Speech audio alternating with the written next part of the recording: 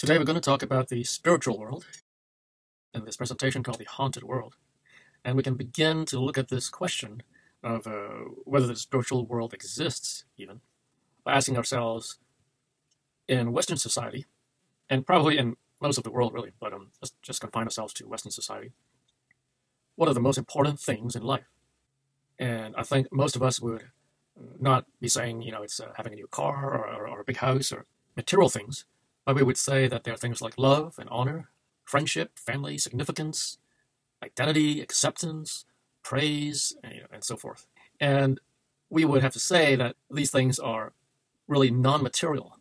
But we also have to ask, do they have any real meaning? Do they, these things like love and acceptance and honor, do they really mean something?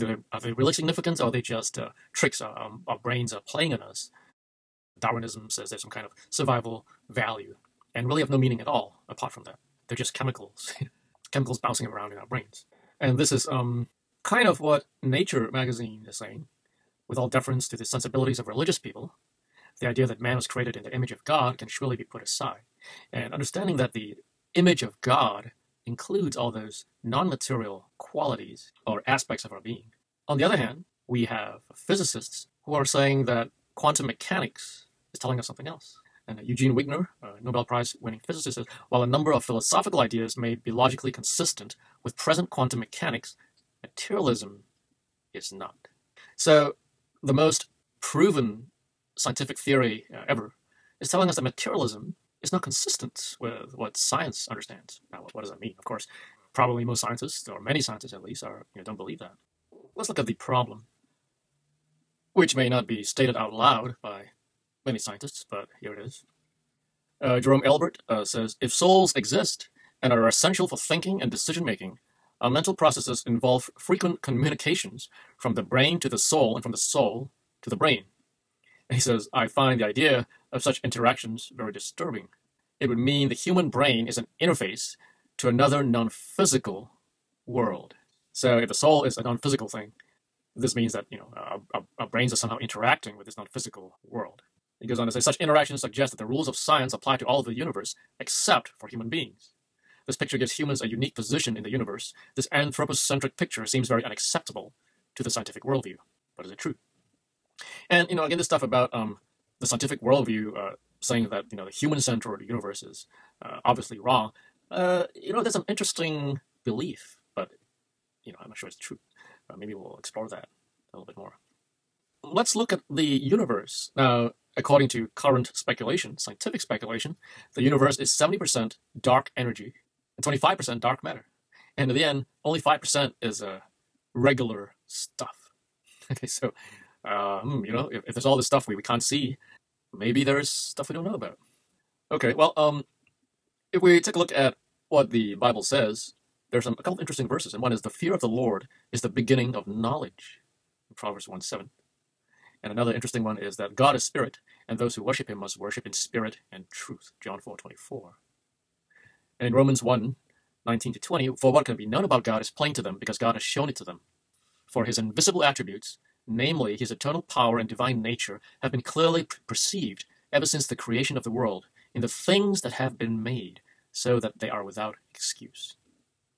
Now, what is it that God has shown us?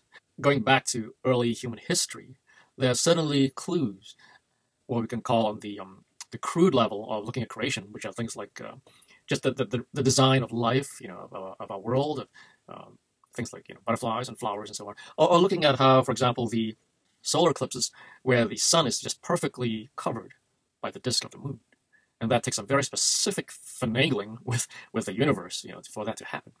But here we're going to take a look at a very subtle aspect of what advanced scientific discovery is saying.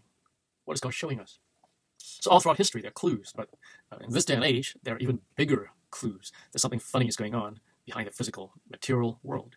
And in their book, The Quantum Enigma, Rosenblum and Kuttner put it this way: we physicists tend to keep our skeleton in the closet, and some even deny its existence. Interesting. What are they talking about?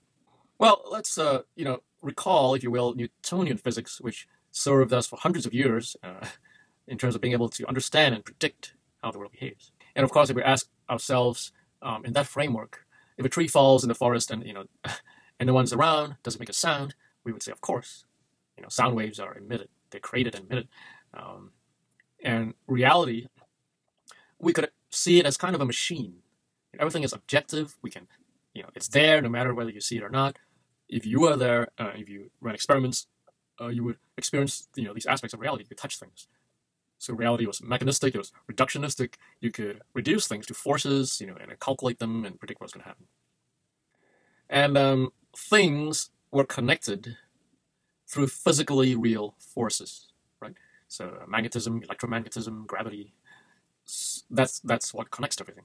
And for some people, this led to deterministic ways of looking at consciousness, of free will, and history, right? So Marxism thought or claimed to be a scientific understanding of history. People are just machines, and human beings are just, their minds are just mechanistic, and eventually things would work out in a particular way. Same with consciousness, free will, it's just chemicals in your brain, result of evolution. You're just, you're not much more than these atoms behaving like billiard balls bouncing around in your brain. But then we come to the quantum world. And here we can see that, we're able to manipulate matter to the extent of individual atoms, or placing them at on the atomic level and in patterns that we want, right? But what is an electron? What is an atom? What are they? The strange answer is that nobody really knows. Okay, nobody really knows what an electron is. We have models of them. We have equations that predict their behavior or explain that, how they move, but nobody really knows what they are. We have equations about something, but what is that something? Nobody knows. And quantum theory implies that at least some atoms are tied with our consciousness. Now, before you scoff at this, keep in mind that quantum theory is the most tested and verified theory in all of science. There's no dispute about what the experiments show. Right? So the problem is in how we understand the results of these experiments. How do we explain these experiments? How do we interpret these results? So it is the interpretation and trying to explain the results that we are seeing that raises the problem, or might I say the specter, the ghost in the machine. So what is the deeper meaning of all this? And for this, we go to an explanation or a story presented in the book, The Quantum Enigma, which tries to illustrate this, and it's really very interesting. So in the book, the illustration they use is of a scientist, it's a hard-nosed, objective type, invited to observe some mysterious phenomena in this other country, some mysterious land, kind of like a Shangri-La. So he goes to this country, he travels there, and he meets you might call him the wise man or the shaman, whatever you might call him. So first, the wise man shows him this couple, and you can see these two huts, which are placed some distance apart. Now, here they're closer together, the slideshow, but for the experiment, they're, maybe, let's say, 500 yards apart, some big distance. To start the experiment, the visitor is asked to wear a hood, and this is called preparing the state. After the hood is removed, the wise man says, okay, well, you see these two huts? The couple is in one of these huts. What question would you ask to find out which hut they're in? To which the scientist says, okay, in which hut is the couple? And the door is opened, and the scientist sees they're in one of the huts, in this case, the left-hand side. And the wise man says, aha, look, you made them appear in one of the huts by asking that question. To which the scientist, of course, says, what? What are you talking about? I said, okay. The wise man says, okay, let's try it again. Put on the hood, and take off the hood. Now ask the question again. Okay. In which hut is the couple? And again, the doors are open, and you see that the couple's in one of the huts. And the wise man again says, aha, look, you made them appear in one of the huts, one of the two huts, by asking that question. And the scientist is kind of getting a little tired of this. And the wise man says, okay, try it again. Okay, put on the hood, take off the hood. In which hut is the couple? Asked the scientist. And again, the doors are open, and the couple is shown this time in a different hut. And the wise man says, oh, look, it worked again. You made them appear in one of the two huts by asking the question. And the scientist is really getting tired and is ready to go. You're wasting my time. At the wise man's insistence, he tries it again. And again. At this point, the wise man says, all right, I understand you're getting fed up with this, but you really need to stay, you really need to try something else. This time, ask a different question. In which hut is the boy, and in which hut is the girl? Now, the scientist is totally fed up, but okay, he goes along with it, and he asks the question. The doors are open, and now they're in two separate huts. And the wise man says, look, you made them appear in different huts by asking that different question. to which the scientist is, of course, puzzled. And he's asked to try it again, which he does. He puts on the hood, takes it off, and asks the question, in which hut is the boy, in which hut is the girl? Again, the doors are open, and they're in different huts. And again, the wise man insists, you made them appear in different huts by asking that question. And you try it again, and again. And they might be in different huts, they might switch huts, but they're always in one hut each. And now the scientist is getting totally fed up, but the wise man persuades him to hang on a bit, and now he gets to choose which question. So after removing the hood, putting on the hood and removing it, he gets to choose which question to ask. And he asks, in which hut is the boy and in which hut is the girl? And it happens as you might expect by now. And he asks the same question and gets the same result in the sense that they're each in separate huts. But now he decides to switch things up and asks a different question. In which hut is the couple? And sure enough, when the doors are opened, it is the couple that is in one of the huts. And he tries it again. In which hut is the couple? Again, they're both in one of the huts. And he decides to change things up again and ask a different question. In which hut is the boy and which is the girl? And they're in separate huts. And he goes on doing this forever. And depending on which question he asks, the results change. And it's almost as if, as the wise man says, the question causes the outcome to be of a different type. Now here's the thing. Reality is like this. Physical experiments show us that the world is inexplicable at its core, right? At its very foundations. And we see evidence, experiments show us that events are happening without a material cause, without a physical cause. And there are phenomena called entanglement, spooky action at a distance. It was Einstein who called it spooky. Something that happens over here affects something that happens way, way, way over there without any physical connection. And in relation to the story we just looked at, light behaves as either a wave or a particle, depending which experiment or depending which question you choose.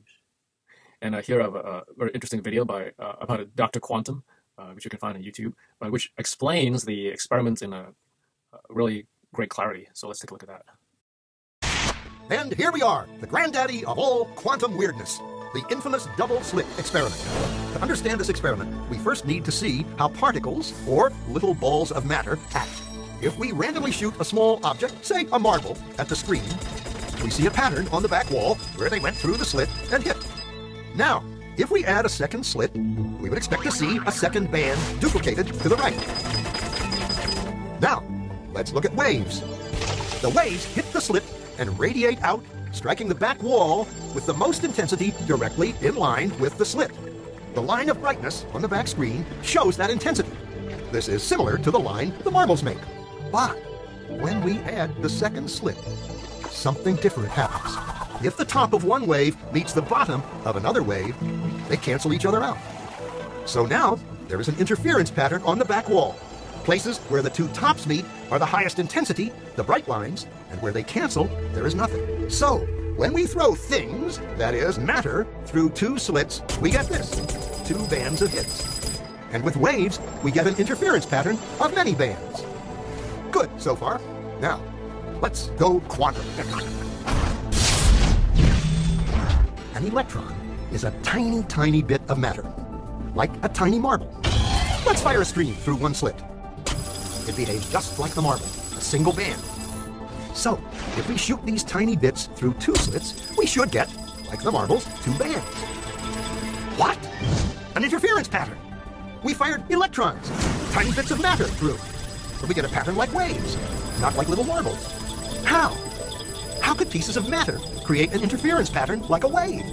It doesn't make sense. But physicists are clever. They thought, maybe those little balls are bouncing off each other and creating that pattern. So, they decide to shoot electrons through one at a time. There is no way they can interfere with each other. But after an hour of this, the same interference pattern is seen to emerge. The conclusion is inescapable. The single electron leaves as a particle, becomes a wave of potentials, goes through both slits, and interferes with itself to hit the wall like a particle. But mathematically, it's even stranger. It goes through both slits, and it goes through neither.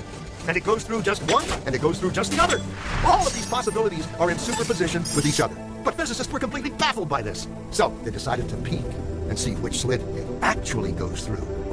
They put a measuring device by one slit to see which one it went through and let it fly. But the quantum world is far more mysterious than they could have imagined. When they observed, the electron went back to behaving like a little marble. It produced a pattern of two bands, not an interference pattern of many. The very act of measuring, or observing, which slit it went through meant it only went through one, not both. The electron decided to act differently, as though it was aware it was being watched.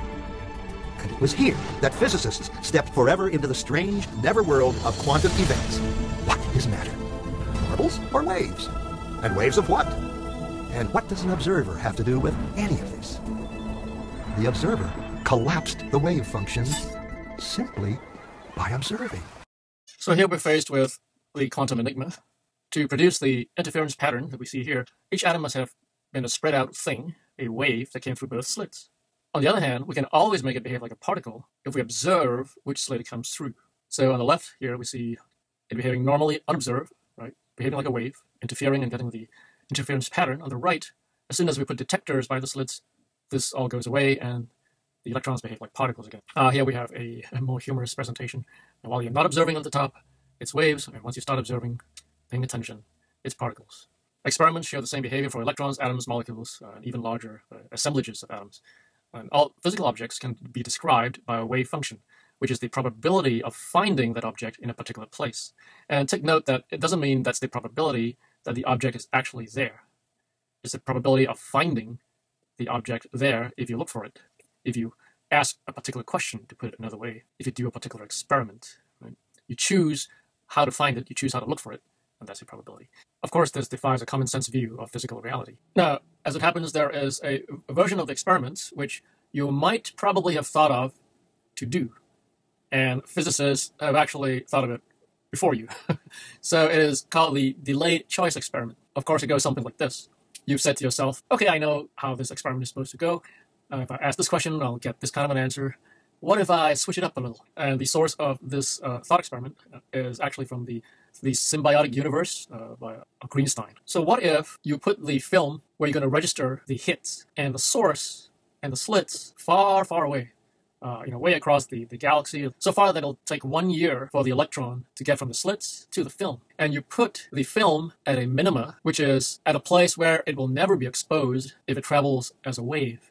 So it's one of these dark bars, and that's where you put the film, so it'll never hit there. Now, you start the experiment, you fire the, whatever, let's say photons, well, let's say electrons.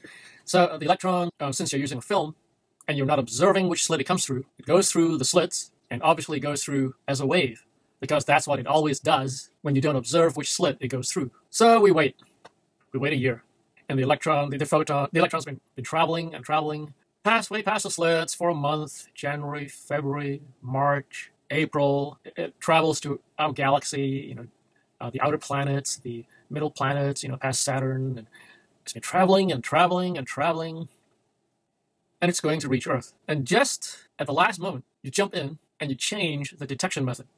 You put in these two detectors pointed at the slits that will register which slit it came through. At the last moment, you jump in and you change it instead of using a photo film.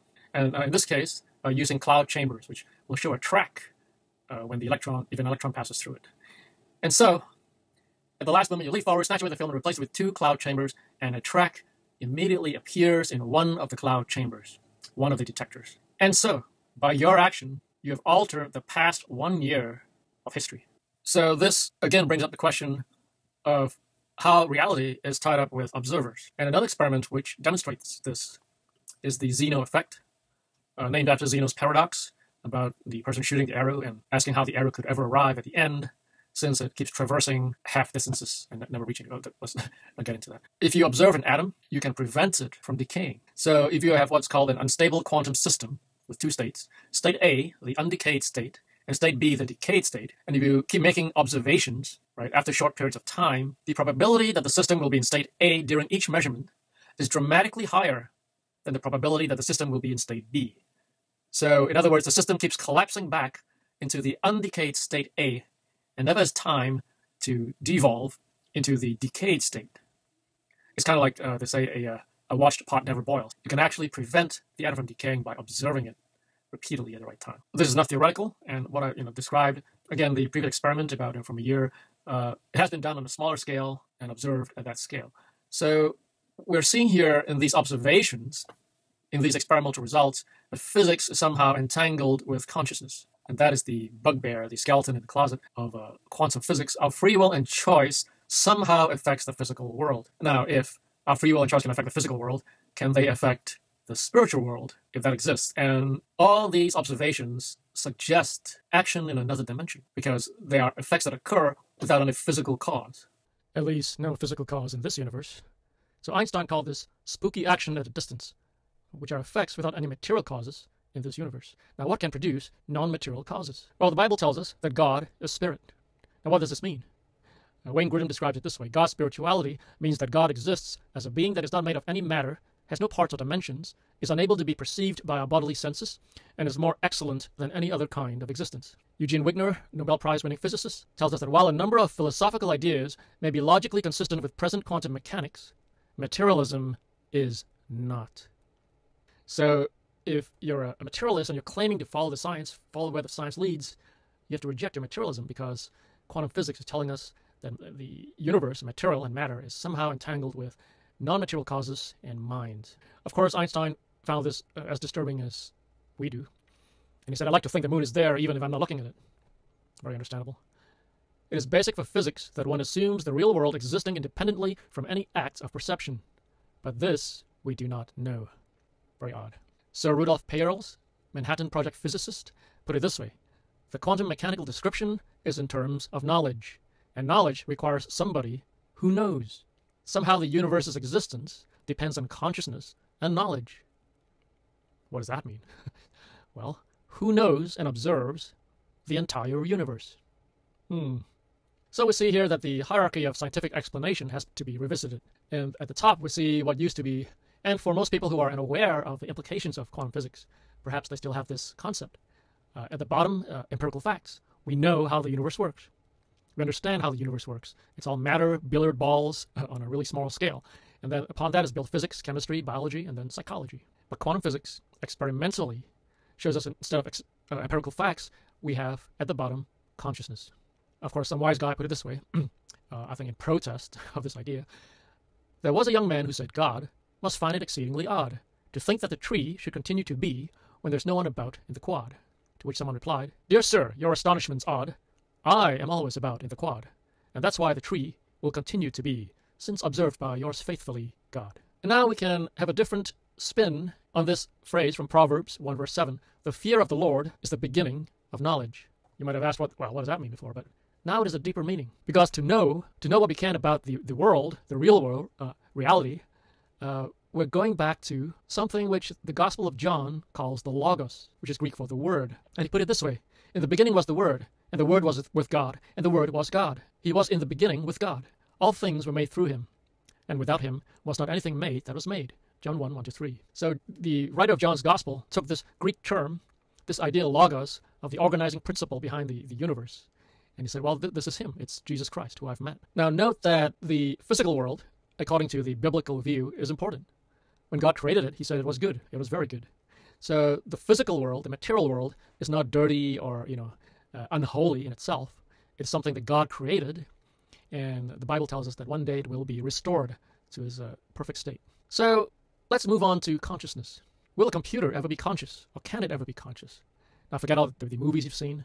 Think about what a computer is. It's just something that carries out instructions that you give it to the letter every time. You can put in some randomization, you can add something that you yourself can't predict, but that's in the code. And if a computer can't be conscious, humans are special in some way, and in a way that we think of as the soul. So what is consciousness? And in their book, The Quantum Enigma, the authors put it this way: while atomic theory might explain the wetness of water, that's a far cry from explaining your feeling of its wetness. Our feelings and thoughts are experienced as possessions, somehow distinct from the self, while the self is experienced directly. Materialists are fond of saying, well, it's not a big deal, Human minds are just the product of evolution. It's a fact. And in nature, no less, it's called an unassailable fact. Now, that's a totally unscientific claim, as it's never been demonstrated that consciousness could arise from non-living material in any sort of random, undirected fashion. And we see that this view does not fit in with quantum physics. It is non-scientific. So materialism also means there's no morality, no truth, right? And when you say no truth, that really means no science either. Because Darwinism, evolution, says our brains are shaped for fitness, for survival, not for truth. June 3rd, we came across a study that contradicts an earlier claim about something called the readiness potential. And it was a study that was previously claimed to show that chemical processes in the brain started to happen before you made a choice. And that shows that your choice is really not your choice at all. It's just the results of chemical reactions. Because the averaged readiness potential reliably precedes voluntary movement, people assumed that it reflected a process specifically directed at producing that movement. And as Aaron Schurger, assistant professor of psychology at Chapman University, who co-wrote the article, he says, as it turns out, and as a model has shown, that is not necessarily the case. So it looks like the readiness potential, the pre-movement buildup of activity, reflects the neural activity that underlies the formation of a decision to move, rather than the outcome of a decision to move. Your brain, 100 billion neurons. One neuron with 100,000 molecules, 80% water, and 10,000 connections. Each molecule is replaced 10,000 times, yet we maintain a sense of self. What holds this pattern? Our experience of ourselves is the clearest, most fundamental knowledge we can have. And as a physicist Nick Herbert put it, science's biggest mystery is the nature of consciousness. It is not that we possess bad or imperfect theories of human awareness. We simply have no such theories at all. Philosopher of mind B. Alan Wallace puts it this way: strictly speaking, at present, there is no scientific evidence even for the existence of consciousness. You can't even prove it scientifically. Rutgers University philosopher Jerry Fodor says nobody has the slightest idea how anything material could be conscious. Nobody even knows what it would be like to have the slightest idea about how anything material could be conscious. So there's some, it goes even deeper than you might think. All this is to imply that man is a spiritual being. And some envision this as a trichotomy or a dichotomy, spirit, soul, body, and maybe the spirit and the soul are the same thing.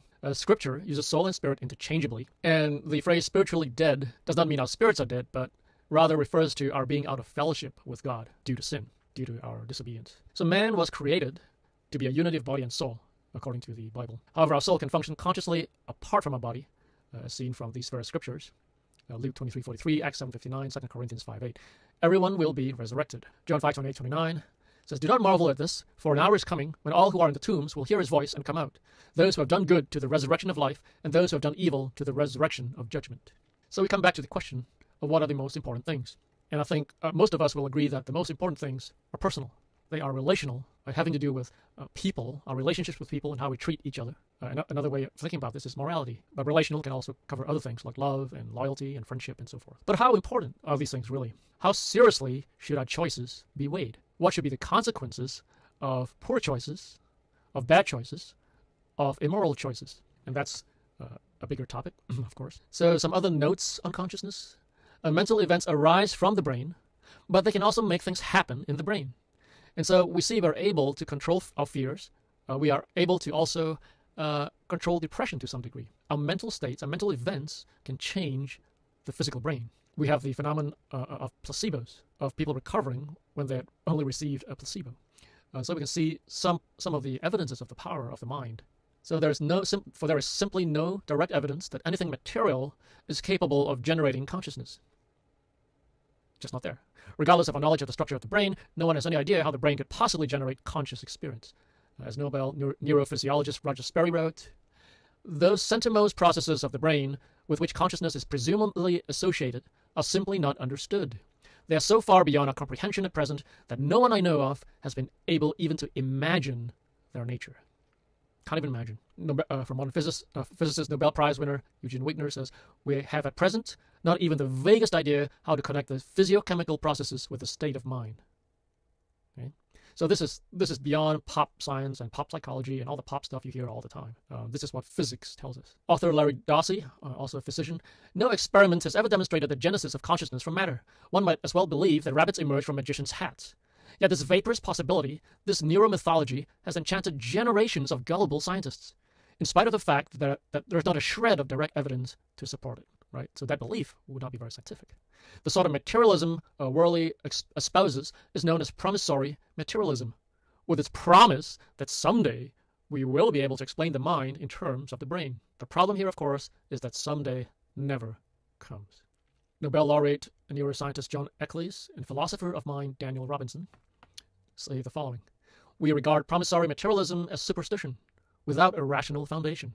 The more we discover about the brain, the more clearly do we distinguish between the brain events and the mental phenomena. And the more wonderful do both the brain events and mental phenomena become. Promissory materialism is simply a religious belief held by dogmatic materialists who often confuse their religion with their science.